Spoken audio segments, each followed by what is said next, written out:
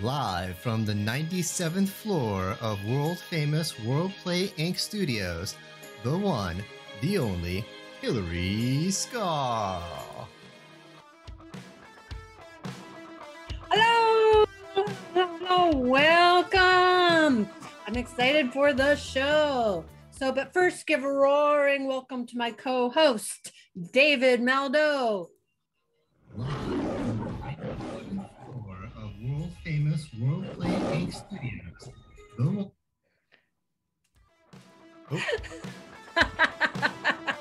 That was me. Hello, welcome. So happy you guys are here. I want to give a very warm welcome to our special guest today. We've got the one, the only, Jon Savage, who's joining me here.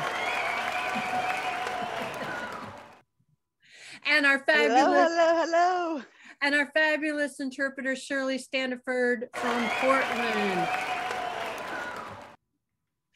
So if you're new to the show, I'm Hilari Scarl. This is my fabulous co-host, David Maldo, who's making all this incredible magic happen through the magic of his OBS green screen studio through Let's Do Video, his fantastic production company. So David's actually in Florida and I'm in Los Angeles. Jon's in San Diego and Shirley's in Portland, but here we all are together, making a little magic for all of you. So I've been doing the show, we've been doing the show since January 2021 as a way to hang with my incredibly talented friends. And it's my dog's squeaky toy, my apologies. So my whole point of doing this is because I love creativity. I love artists and actors and photographers, and realize that creativity is not linear, especially to me. A lot of people, they go off the beaten path, they try different things, they have different artistry, and I don't think anyone represents that better than Jon, who's here today. So Jon, I have been following you for so many years. We've been friends now probably 20 something years. And I have watched you do everything from art galleries to videos, your social media. You are always doing something different and surprising me. What age did you start as an artist?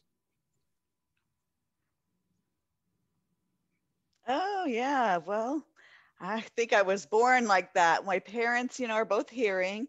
And so they were always trying to give me something that I would enjoy, something that we could all have in common with, the deaf parent, the hearing parents with the deaf child. So they were pretty creative in finding something that we could all do together. And art was the interest. They gave me, paper and pen in the beginning, and I dove right in, and everything came from that. I think it just became a really healthy addiction, honestly. I have to agree.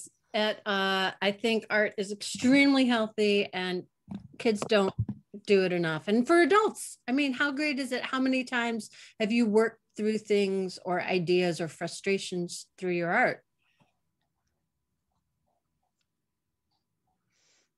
Right. I completely agree.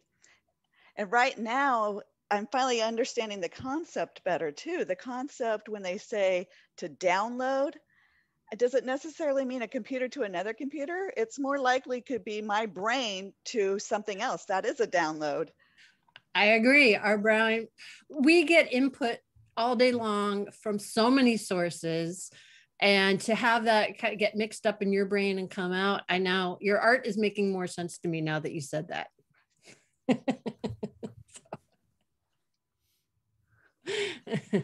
Right, yeah. Well, thank you to whoever invented the computer. Thumbs up. Exactly. All right, I'm going to read a little bit of your bio for people who do not know you.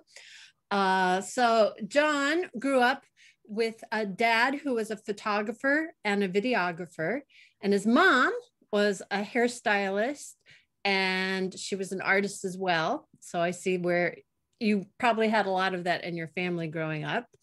And Jon fell in love with media and visual arts, including photography, video editing, cinematography, acting, and painting. Throughout his childhood, he was passionately devoted to educating deaf people about the linguistic, social, political, and cultural issues of the deaf community.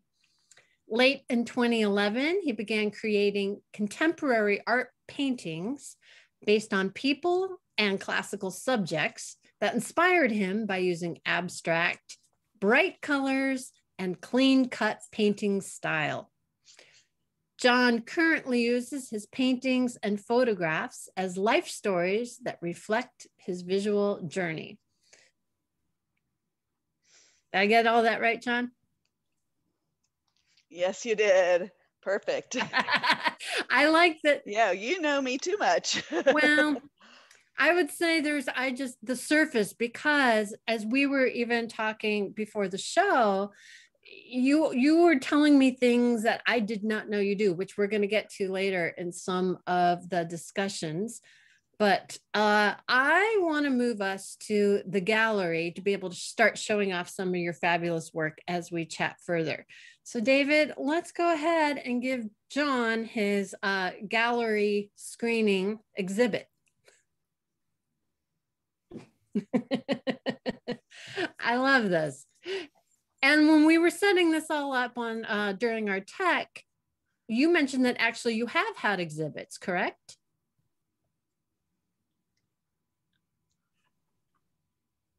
Yes, I have.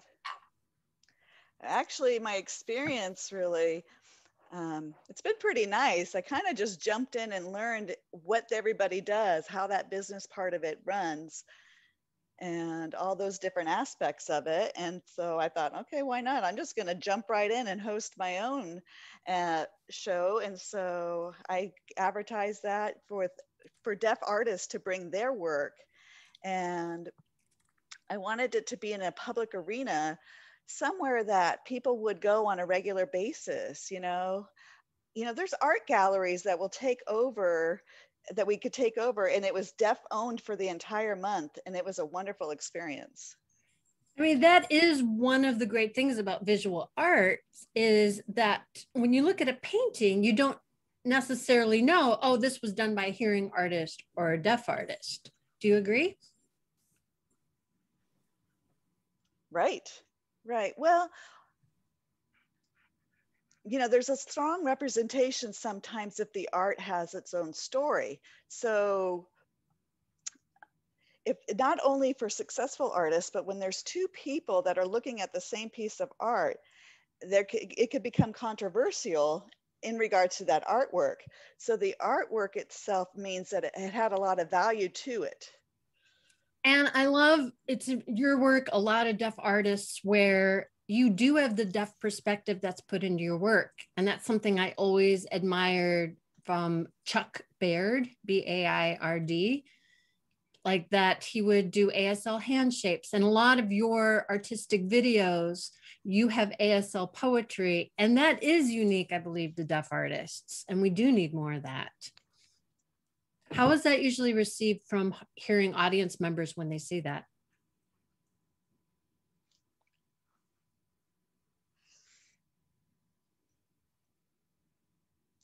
All kinds of different reactions to that.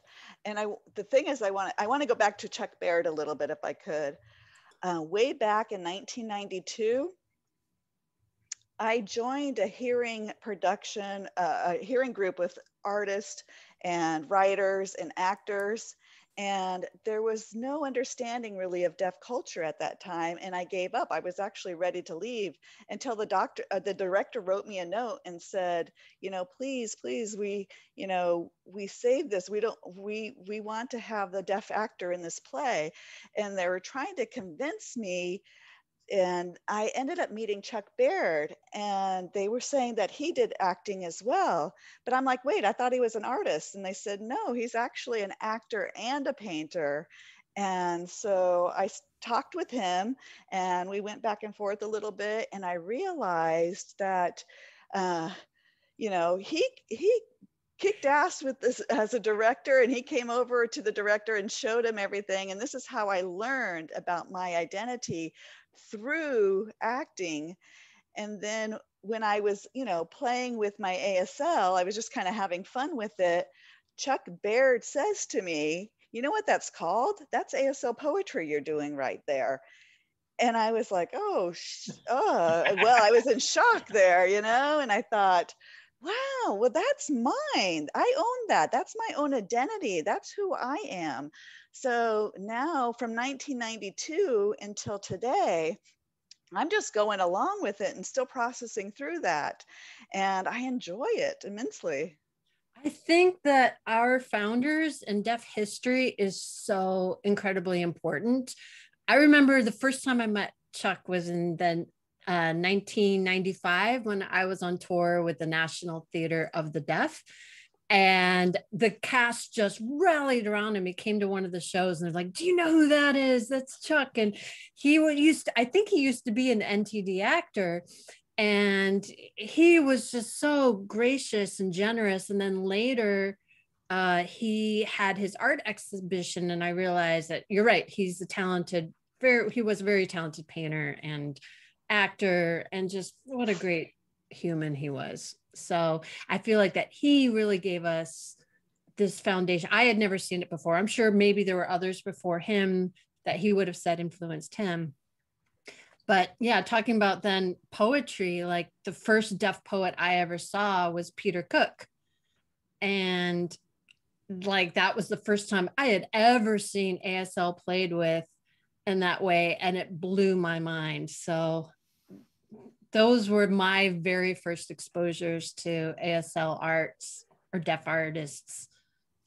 Who were some of your influences? Did you have anybody that you looked up to or you feel inspired by, either deaf or hearing?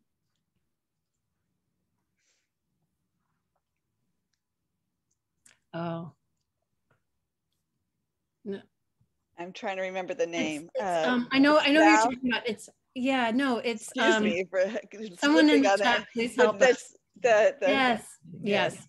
That's the name sign. So anyway, so when they had a VHS back in the day, and they were selling them through Don Sign Press.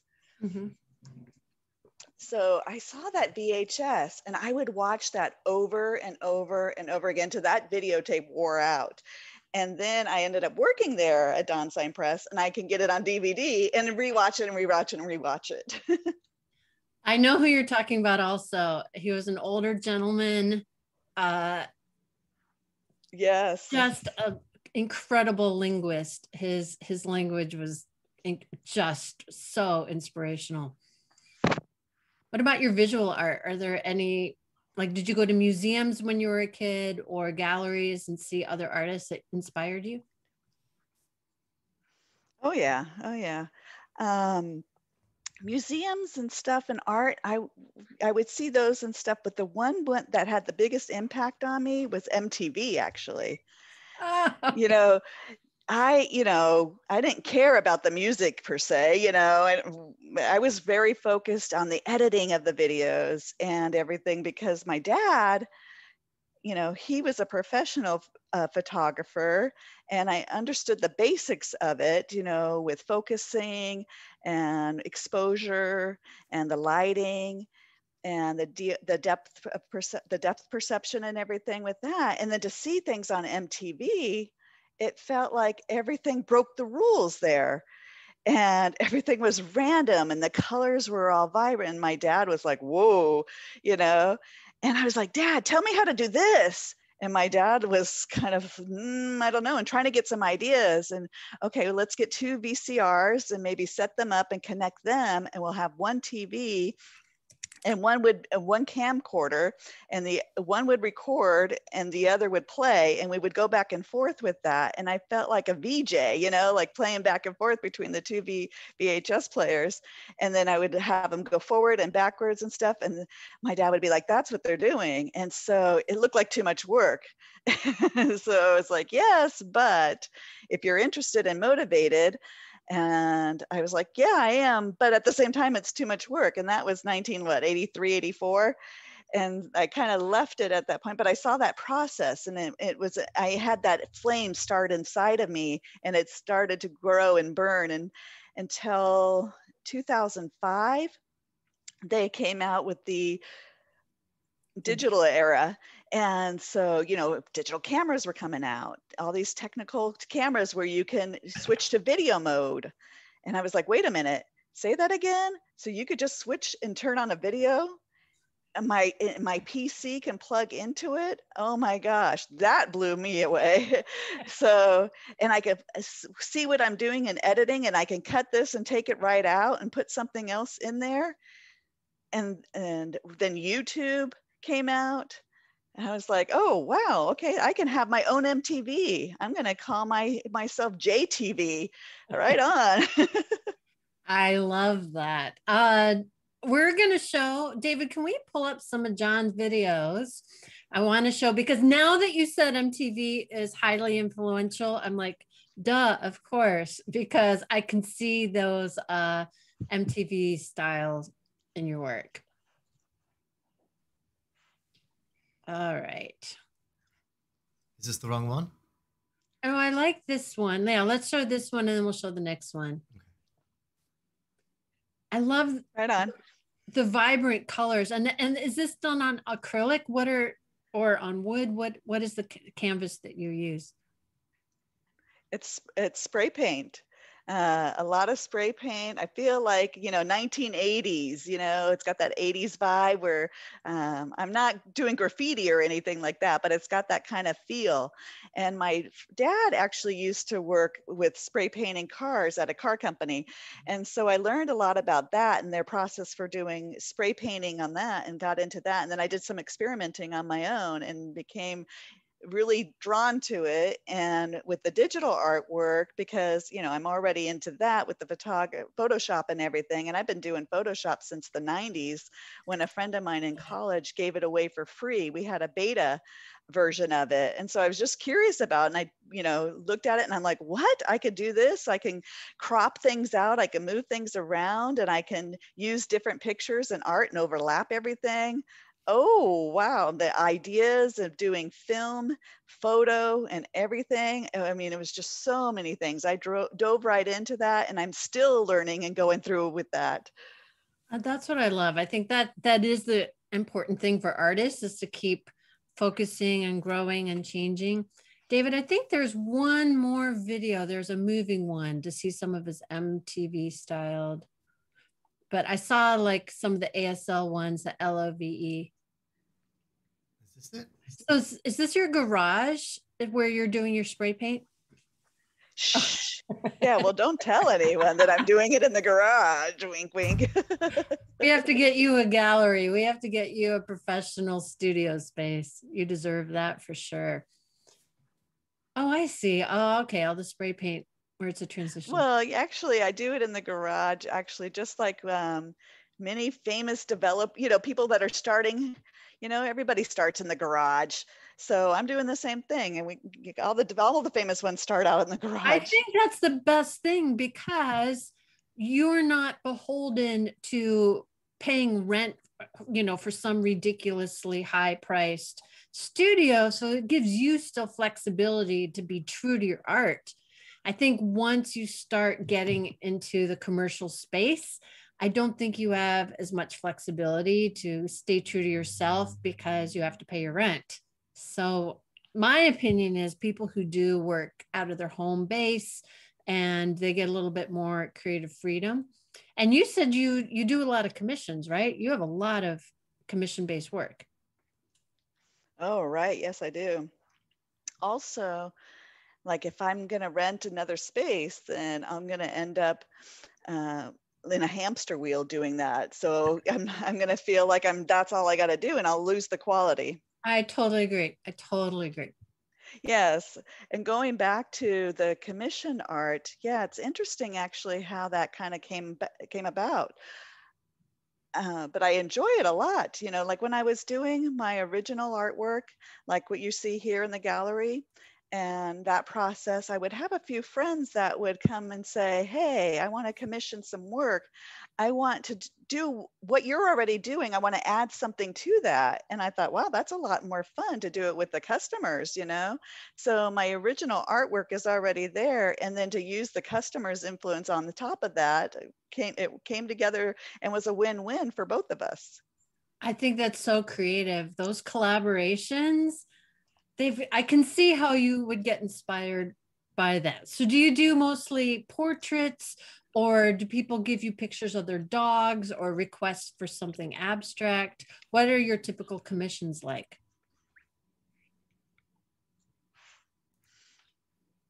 Oh, actually, I could do any of that. I think it just so happens that a lot of it is portraits. When the first one, you know, came, other people saw that one and then wanted to do the same thing. So it was like a domino effect.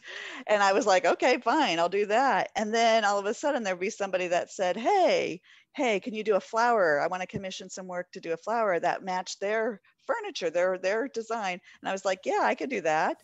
And you know, I realized that when I put it up there with the colors and everything matched their design in their home. And I'm like, great, you got good taste. I want to commission. Hillary, did we have it in the movie theater? No, didn't we set it up there? Should I take a quick peek? Yeah, well, we're gonna go to the movie theater, everyone, and see if we can't find Jon's video. If not, we'll come right back here. If not, we'll come right back. So there won't be any spoken dialogues. We won't have our interpreter. So we'll just show it. It's all visual. And if it's not there, we will come back. You came to the wrong house, pig. Oops, this is Hilary from last week. Okay. Sorry. That was last week's guest. Hilary Stanbdifird, who is a horror actress.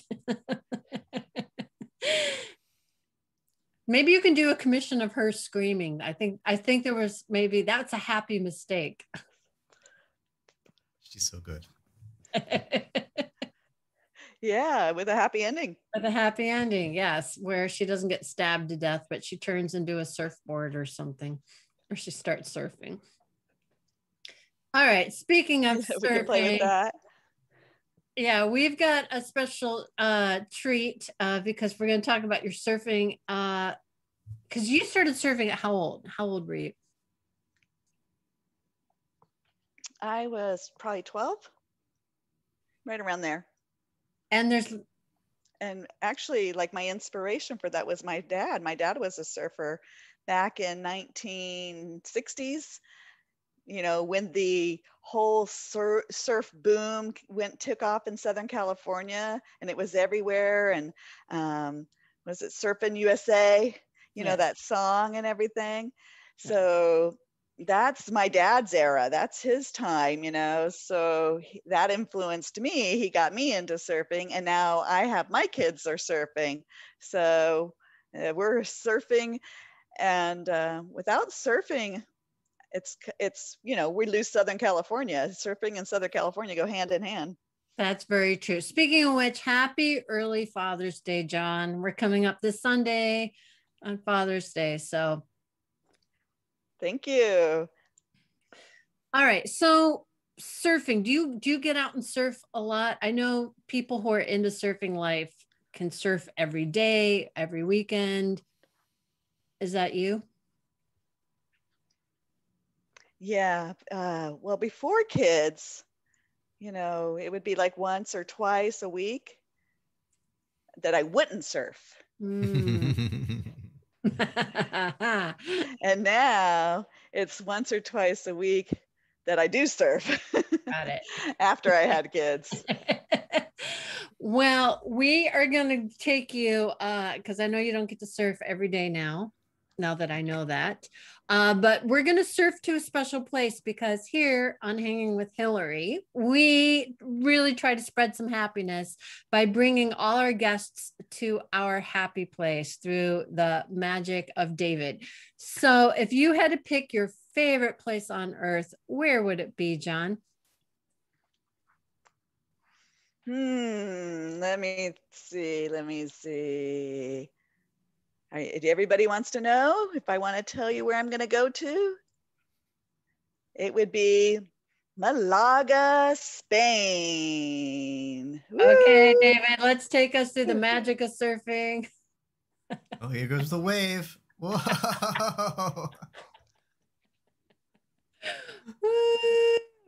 Oh my God. Woo! And we landed. That's amazing. Woo-hoo. Wow, you didn't even get wet. That's some sheer talent.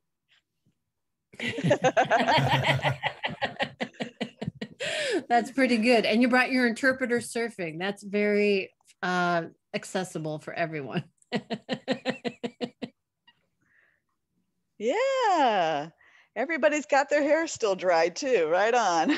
I love that. So Malaga, Spain, tell me, why is this your happy place? Have you vacationed here? Yes, I have. I have to tell you, my special moment that's still in my heart because of this. So when I envisioned everything, I thought, you know what, let's just go to Spain. And how I picked this particular city is because of my grandmother. Before she got married, her last name was Mena, M-E-N-A, and she was from there. And so I thought, okay, why not? Let's go there. And when I was growing up here, I would see, okay, Southern California's got all these palm trees. There's plenty of them here. And I don't know, I felt like there was some kind of a relationship to those. I felt a good connection to the palm trees. And I understood that my parents both grew up in Southern California, palm trees around, and my grandparents were born in Hawaii. So there's palm trees there too. I visited Hawaii and I thought, wow, it's really cool. I could see this is where my grandparents were. And then I decided to visit Spain. And there was more palm trees there. So that's where I felt a connection.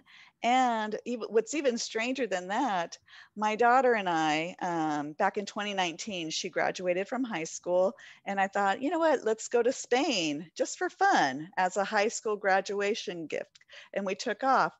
And I felt like it was a major trip, I'm telling you, because we took the bus and we traveled from France all the way down to southern Spain.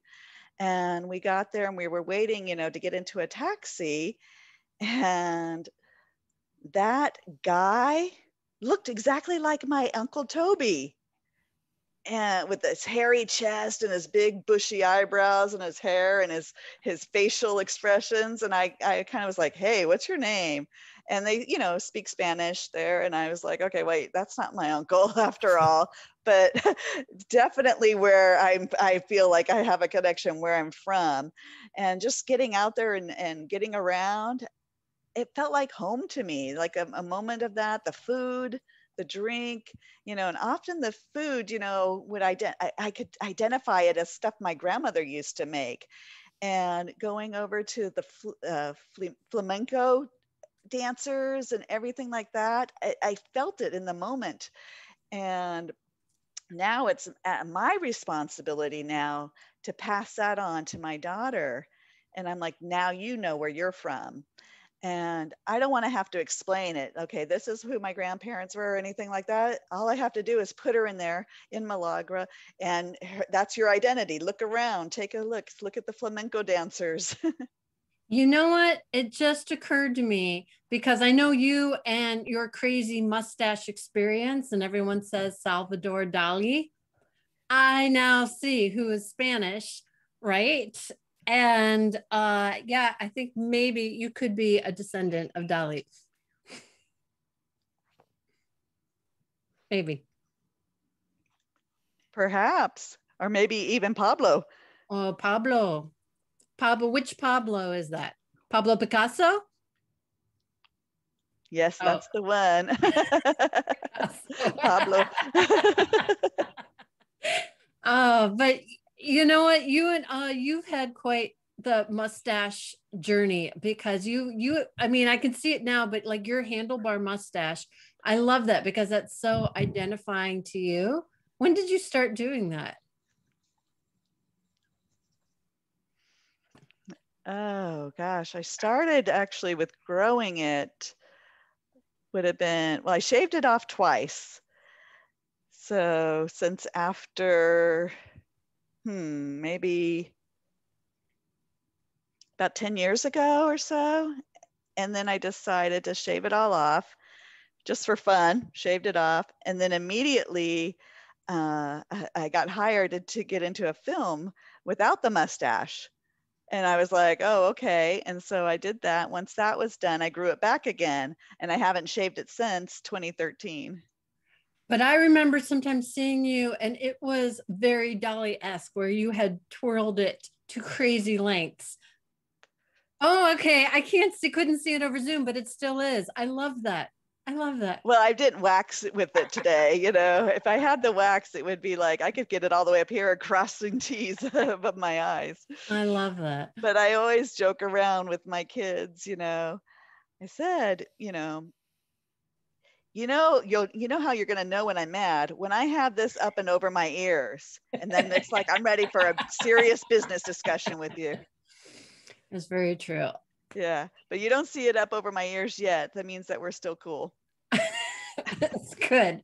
That's good. It's like when a dog's fur raises and their hackles get raised, the same thing. It's like warning sign. Yes. Once it goes up over here, you better watch out. So now I did not know this about you, but we were talking that about your film school experience, that you went to UCSD and got a certificate program for film editing and sound, which is incredible. Can you talk a little bit about that? Oh yeah, definitely. So before I got into that program at that school, I'd already was doing things with YouTube. This is 2005. And a friend of mine was very supportive and encouraging to me, hey, you should become professional with this. And so I thought about it and I thought, I'm doing a lot with YouTube. And so I decided, why not? I'll go back to school and get this certificate program back in 2008. And there was only 24 students in the program. And it was very focused, very fast paced. Focusing on, advertising, trailers, commercials, that kind of a thing. Very narrowed focus with that. And I jumped in and I had about 4 semesters with that altogether. It was 11 weeks each semester. And so it was a year's worth all pressed together. And you mentioned about the sound part, and I have something funny to tell you about that. So we get to the 3rd semester, and the teacher comes up to me and says, I can excuse you or waive you. You don't have to take this part of the class. And I said, oh, no. I want to take the class. I've already prepared myself to take an F. I'm willing to do that. I'm just curious about it. And so I got in and I went along with it. And I realized that this is really a hearing culture, the sound part. And the teacher said, what do you mean hearing culture? And so I had to switch it around, explain a little bit about deaf culture. We tend to do this, pound here, wave here, that kind of a thing, very visual.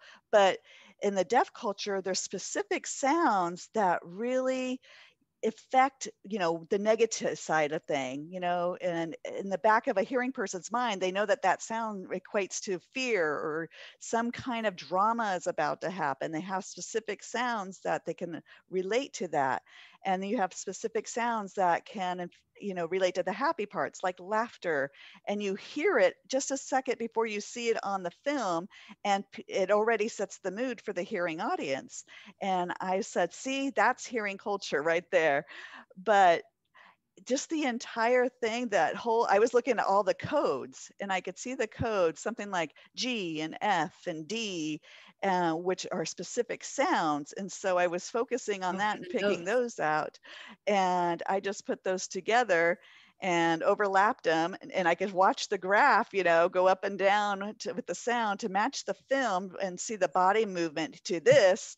And then I would add that sound and make the graph match the facial expressions and line them up between the sound and the film, and everything was visual to me. And then I turned it into the teacher. And they said, "Are you sure you're not lying? Are you actually deaf? This sounds really good." And I was like, "I'm just doing the notes, the codes there, you know?" And I moved along from that. And then other students didn't do as good of a job with the sound and the visual matching. And they said, "You know, you need to ask Jon, see if he can teach you how to do this." And they were like, "Wait a minute, time out. You know, I'm the damn deaf one here," you know? And guess what? I got a B in that class. Wow, congratulations. So I don't know what I'm doing, but I, you know, I just was like the hamster in the hamster wheel and doing the work, and I got the B. It's like, okay, thank you very much. You know, that is so interesting. It's funny that I've had this discussion with deaf actors before, and they said that a lot of movies that hearing people find really scary, they're like, it wasn't that scary because they didn't hear that scary music and they're just on the visuals. And that's when you realize how much of horror films are relying on that tension and the music, where deaf people watch it and be like, I didn't get why it was so terrifying. Sometimes if it's just a creepy theme, I think that's more universal. But you are only the third deaf filmmaker I've met who has figured out sound and knowing how to match the sound waves in the editing program. That is so interesting to show that there is some mathematics involved and it is visual when you are doing some things. There was one deaf filmmaker who decided that he was completely deaf, zero hearing, and he decided that he was going to go through the sound library and just choose the sounds with the interesting name. So for example, a door was open, and instead of looking for door creaks, he may have a cat meow. So he would hit the timing correct because he could see the waves and just things that vibrationally felt right, or the names. And he was a pretty abstract filmmaker as well. But I remember thinking, what a fascinating way to play with sound, that the timing was spot on, because like you said, you can mark the visual soundtrack is different than the audio soundtrack, and he would line things up to match perfectly. And he came up with the craziest concoction that was fascinating. I love that. I love when you take a medium and you do something that's so unexpected, because you do have a unique experience. So I say more of that. Yes, and also my dad got into film editing too. He was doing that as well. And so we had a lot of discussions about sound. And I had a few short films that I had made, and I would describe to my dad, and I would tell him, "I trust you as the sound artist because you're the one that's seen my work all this time." And I would explain to him, and I would, for example, I would be like, "Here's the timeline, and this is going to be A1 at 1 minute or 28 seconds. And I want something to start like that. And then it needs to switch the mood at this point." And I would explain everything to him. And then I would be like, "Okay, now it's on you, Dad, to get that transition without it being odd. I want a smooth transition there at those time markers." And because visually, you could see the transition. So I want the sound to transition at the same time it visually transitions. And then I realized the visual editing has its own art, and sound editing has its own art approach. So it's nice and powerful to have a combination when they share that together. And so now I'm really shocked because my son is getting into electronic music, and he's getting kind of dark, making his own music there. And so I'm thinking, okay, I guess that I'm in that sound visual medium of art, and that's a Savage thing, I guess. I think that is good. And I love that you combine so much of your multimedia. Now, where do you get your inspirations from? Is it just playing around, or do you think about things, or is it a happy accident? Where does a lot of your creativity and different formats come from?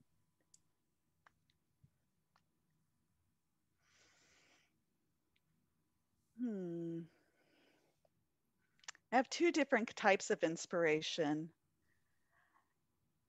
When I see some people and I feel like they think they're right about, sign language or, they're about being strict about the language, then I try to, get creative with the other side of that without being too strict on the rules and where it allows me to play with it.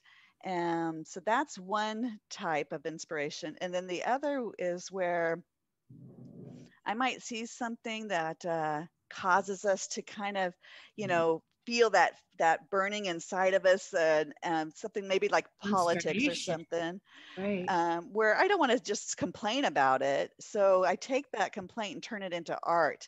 I throw that frustration and everything into that and allow it to speak for itself. Bring the art there and then the discussions on the art instead of me saying, this is what I think or what I want. So I find a creative outlet to help it be more an interesting process. Do you have an example of something like that? Yes, I'm not sure though if we could show how Maybe we you could could get just that. describe it. Just describe it. Sure, sure. So a good example is, a COVID artwork that's done, and it's got two hands that are holding each other like this, and one's pulling up and one's pulling down.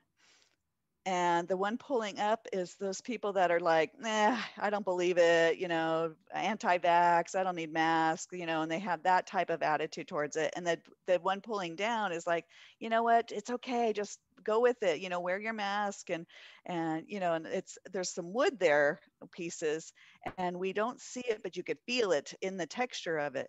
So it's like COVID's there, but we don't necessarily see it from afar. But once you get close, you can see it.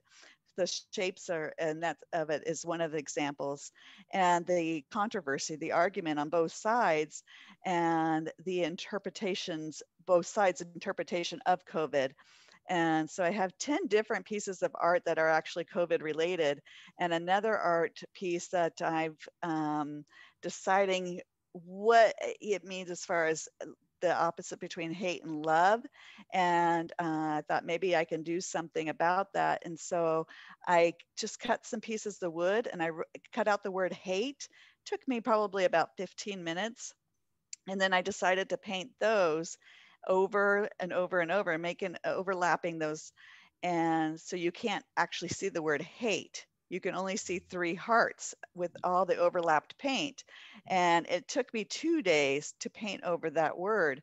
And I realized how long how long you have to work at hate to get to the point of love. And it took a lot of time and a lot of work to get to that point of love, where making the word hate was really easy. Like, I hate you. But then to do the work and to prove, my case with COVID. Now I'm curious, for people that are looking at both these pieces, like for example, the one with the 2 arms, if you hadn't had explained it's for the anti-vaxxers versus the people trying to encourage people to wear masks and vax, would have people have, is there anything else in the art where they can see COVID or any hand shapes or anything, or is it just 2 arms pulling and people can make their own ideas about what that tension is about?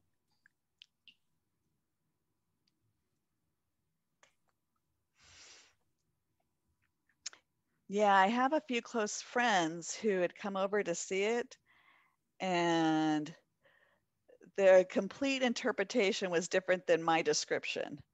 So, and I'm thrilled. I'm thrilled about that. I don't want my artwork to be locked in and to be any expectation on what it means. I just start from my feeling, my emotions, my frustrations and stress, and I throw that into the artwork. And maybe in 10 years from now, it may mean something completely different. But that proves that things do change over the same amount of artwork, that things, opinions of it can change. Very true. Now, I know sometimes like famous artwork, you're kind of lost until you see the title. Now, did you have a title for that piece of work?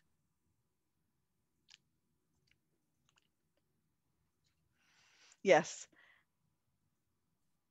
Pull, Pull. And that's it. That's the title. Because when people see that, they're kind of like, pull, like, are we going down? Or are you pulling up? Which way are we going? That's up to you. So the meaning comes from you. And for the other one with hate, now I know you said it took a lot to cover that over. And I love that description so much. That is so philosophical as well. And I'm curious for the final piece, could you see hate, or I would have no idea it was under there unless you told me? Like,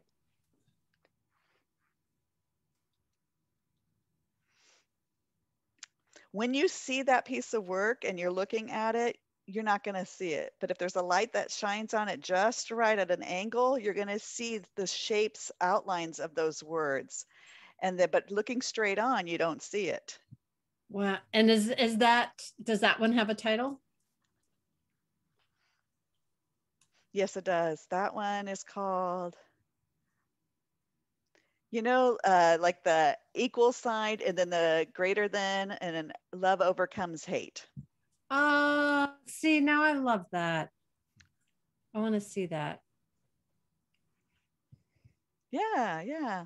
I'm going to have some of those posted this summer here pretty soon because I'm a little bit shy with all 10 COVID art pieces. So I'm a little bit hesitant. So I want to recover and let COVID recover first a little bit. And then I want to put my artwork out there. And, that's going to be available. People can buy it. But I'm going to make a decision if I'm going to make prints of those as well with my signature on them in a limited amount. But I want things to recover a little bit more, and then I can be excited about advertising that and putting it out there. And it becomes more of a memory of what we've been through. And this horrible time. I totally agree. I think that art does heal, that it causes discussion, but I would love to see a poetic piece about the meaning behind the hate, because the way you described it was so powerful, that it was so simple to make the words hate. That was easy, but how long it takes to cover it up and to transform it. So I think that is such a deep thought. And like, I'd love to see like an Instagram moving art piece of that description as a poem, because it's just putting that out there. That's just because you gave me goosebumps when you said that. So. Okay. Yeah. That's a great inspiration. I'm going to put that in the back of my head and play with that a little bit. Thank you for that. Of course. And I'm loving these Malaga pictures in the background. David, thanks for flashing through all these. How's it up in your airplane? It's nice up here. You'd think it'd be chilly, but it's very comfortable. The view. Okay, so the other thing we were talking about. Enjoying a sangria up there? Yes. A coffee. He has to fly the plane. He'd be crashing into that tower if he had a sangria. He has. Olé! He has to wait until he can land, and we're going to all have a sangria together. Sounds like a good idea. Yes. Yes. So now I love the fact that you also work as a deaf interpreter, which is, I absolutely love DIs, deaf interpreters. So for our hearing viewers who don't know what this is, you should know what this is, because it's incredible and so very important as well. So this is for our hearing viewers. Jon, can you quickly explain what it is a DI does? Yeah. So my plan, as far as rolling up my sleeves and becoming a DI was for not for surf lessons. That all happened on accident. It was more of a, I felt responsible because there was a surfing school that offered certification for lifeguards and everything. And I don't have a lifeguard certification. So I thought, okay, but I encouraged young deaf surfers to get involved and to learn. And I said, I'm joining there to as well to cheer you on. And so we had an interpreter that showed up, and the teacher was talking and talking, and then the deaf students weren't getting any of it. And I realized immediately and jumped in and I said, do you mind if I kind of take on the role as a deaf interpreter? And so I got up there and was giving that information to the kids, and they were understanding it because it's our natural language. So I was able to explain to them the technology between laying on a board, paddling out with your shoulders up and your neck to turn. You have to work on strengthening your neck and making sure your shoulders are in the right position. But they're like, how are my shoulders and neck right? So I have to show them physically, like if you do this and you put your neck this way, because when you're paddling, it's easier for you to turn your neck and see what's going on. If you're too low to the board and you're trying to tilt your head up like this, you're going to hurt your neck. So you need to bring your shoulders back. And so something like that, when the instructor was saying it, they looked at me and saw how I was describing it and said, I want to use these signs even with my hearing surf students. And I was like, okay, but where's my copyright on that? But that's one important place where I wanted to make sure these deaf young surfers understood and could increase their enthusiasm for learning surfing. And I like seeing that inspiration. I'm like, you're from Southern California. This is your culture here. Just like people that come here just to visit this, they want to, check this off their bucket list that they've had a taco and went out surfing, right? This is where you're from. I think that is incredible that you became like a co-instructor, that, like you said, it's your native language, and being able to give the information to the deaf surfers.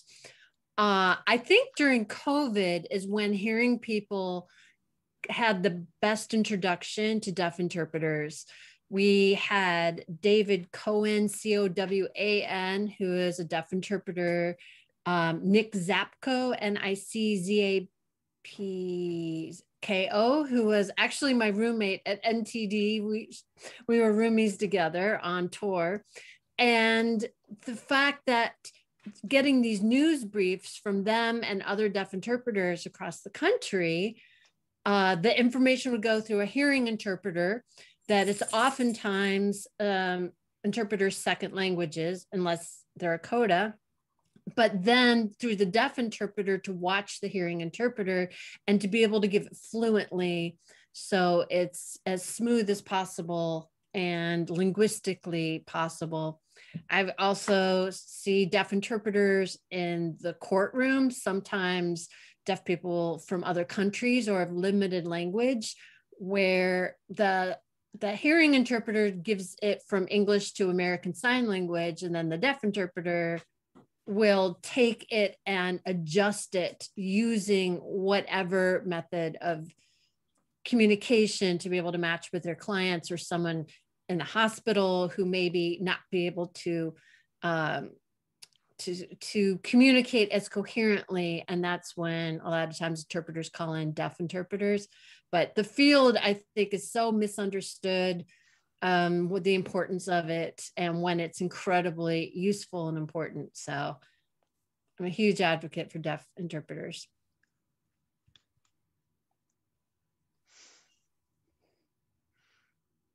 Right. And I think it's really important too to clarify that to be official, they have certified deaf interpreters, which would be different than a deaf interpreter. So a CDI versus a DI. A DI is more has the experience and the understanding is more as a basic level of interpretation based on their own experience that I had. But a CDI, they, whether they've experienced that situation or not, it's important that they have the knowledge and foundation of interpreting process and the accuracy and the speed and how to do that information transfer to meet the natural needs of the deaf community. And I think it's important to clarify the difference and recognize the difference between a CDI and a DI. Thank you for that.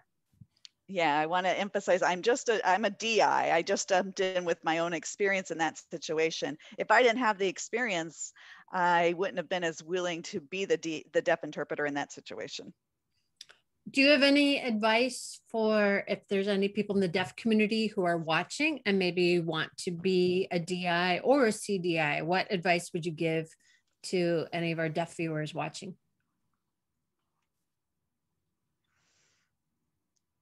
Yeah, make sure it's something you enjoy.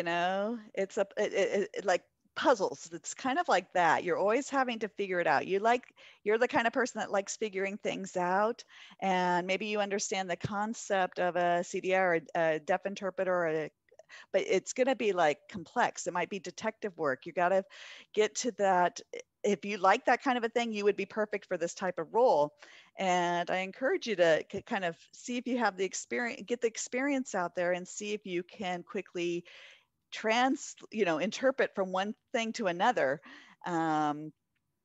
And then ask a lot of questions, see if, go online and look up CDIs and get in touch with them.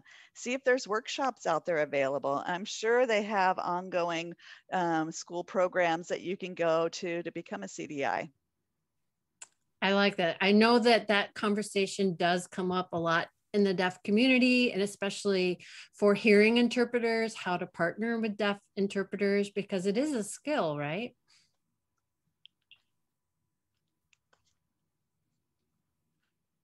Right. And also, from what I've seen CDIs, the certified deaf interpreters and the hearing interpreters have to have good teaming skills, just like, like a tango dance. They're working back and forth, and they have to have a good rapport and relationship. Then the translations are going to be a lot smoother, and it's going to look like the deaf interpreter is actually hearing everything going on, but they don't. It's so true. I've been watching like these CDIs and the deaf or the news briefing, and I can't quite understand how their brain is processing so fast where they're just on, like you said, it appears that they are hearing because the message is interpreted so faithfully and beautifully. I don't quite understand how technically their brain works so fast to be able to do that, but I really admire the skill set and the people who do that, because it's such an important service. Oh, I agree. They have to have integrity with themselves and be honest with themselves and have respect for what the process is for the deaf community. And, if they have the interest, then why not? It makes us feel normal to see that, without us having to, make the translations and seeing a hearing interpreter, and we're having to do that. So they eliminate that part. We have the CDI up there now who's doing that completely, so that I can just sit there and watch it and understand it just as fast as they're putting it out. Oh, native speakers, native signers are always going to have better linguistic choices than someone who learns it as a second language. So. Right. Same with sound editing, right? So if you go and you got your deaf eyes and you're doing the deaf eye editing for the CDI, it kind of can compare with that, just a different approach. You're exactly right. Exactly right. And I value my deaf teams on all my projects so much, because they bring things to the table of skills that I don't have. And so I value them so much and rely on them. And I absolutely love my collaborations. And it's something that's really important to my work as a filmmaker who works in this space a lot and with a lot of deaf actors, that I always make sure that my team always has deaf people behind the scenes and partnering with me, because it's important. I know what I wanted to talk. Oh, and the other thing you mentioned that you did, which I didn't realize, is that you did some promos and videos for Deaf Hope. It's an organization in California that works with victims of domestic violence. Right. So can you tell folks a little bit about Deaf Hope, because it's such an important organization? Yeah, sure. So Julie Reams. Julie Rems Samario, I believe. Yeah. And she saw how I was doing my movies and my film editing and everything like that in previous businesses before. And she wanted something similar that focused on being deaf friendly and something that could get out on the internet right away on Facebook. At that time, there was not so much Instagram, but on Facebook, and get that out there, signed video, giving exposure for all the survivors, so they don't have to feel stuck in their being victims, and getting that information out there so that they can find a safe way to escape if they needed to. And I said, sure, I'm willing to come down and do that. And at first, in the beginning of the process, I had to say, to be honest with you, this is kind of hard for me to completely understand this, where they're coming from. I feel like I'll be asking the same questions over again, like, what does this mean, and everything like that. And so they said, okay, hold on. I was very honored and humbled to be able to go to a domestic violence workshop for 40 hours. And I felt like it was boot camp to me. Boot camp on my emotions, on my mind, what these survivors their journeys have been, and understanding what it means to be a survivor, where they felt stuck or where they were victims, where they felt like they had no choice, where, in talking with them in those discussions, I realized I didn't have to ask so many questions. I needed to switch that to more of, suggestions and angles and close-ups and just a cohesiveness with the timing, and checking in with them, those who are survivors, and letting them see if this is authentic to them. Does this match their experience in these videos? And that was so powerful. And I gained experience knowledge with that, and I'm seeing more and more within the community, we can have these discussions without judgment, about, oh, you're a survivor. We're changing the perspective on that and reframing it, and we're seeing what the community can do and how we can take responsibility to improve our deaf community. Well, I so appreciate you doing that work. The work that Deaf Hope does is incredible, and they were lucky to have you to help get the word out for anybody who might be in that situation. So please go check out Deaf Hope in California for some resources online, because it is a vital organization. All right. We are at an hour, and Shirley has been a trooper going through for an hour solid, which is way too long. So we are going to head back to the talk show set to wrap up our show. So let's give a round of applause for Jon.